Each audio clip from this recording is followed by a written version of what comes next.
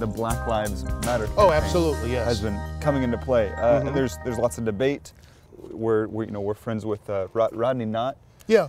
And he's not for it necessarily because he's saying a lot of the perpetrations of violence in the black community is black on black. Yes, there's no doubt about that. Well,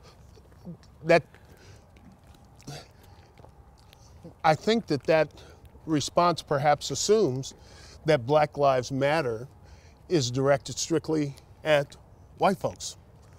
Black Lives Matter needs to be directed to black folks too. Unfortunately, I think that I understand why he's saying that because of the way it's kind of been directed.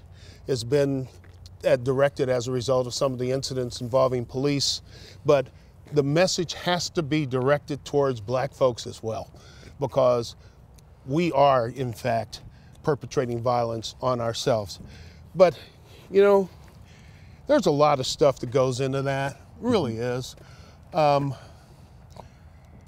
experience of the African American in this country has led to a lot of these issues. It is still true that being an African American in this city or any other city, I'm going to be reminded of that in some way every day. For decades, the system of slavery worked very hard to separate families. And now we hear people talk about, oh, there are no fathers in these families. Well, that system has been in existence from day one. That was a system that was perpetrated on them. It was ingrained into us, and it can't be ignored. The war on drugs was focused primarily on African Americans. You didn't see people busting in and raiding suburban neighborhoods.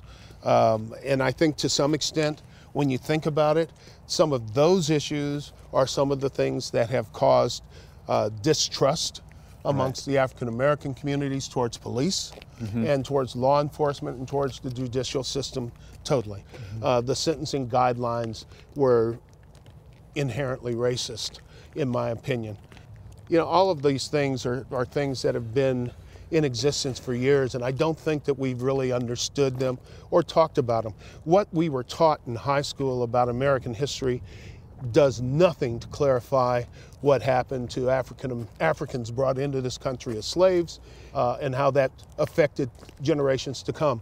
While African Americans were slaves and working for nothing and having their families separated, white folks were building kingdoms and businesses and passing on wealth generation to generation to generation.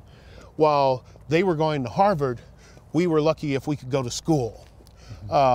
And the things that it's taken white America centuries to build are the same things that black America has not had the same time to build.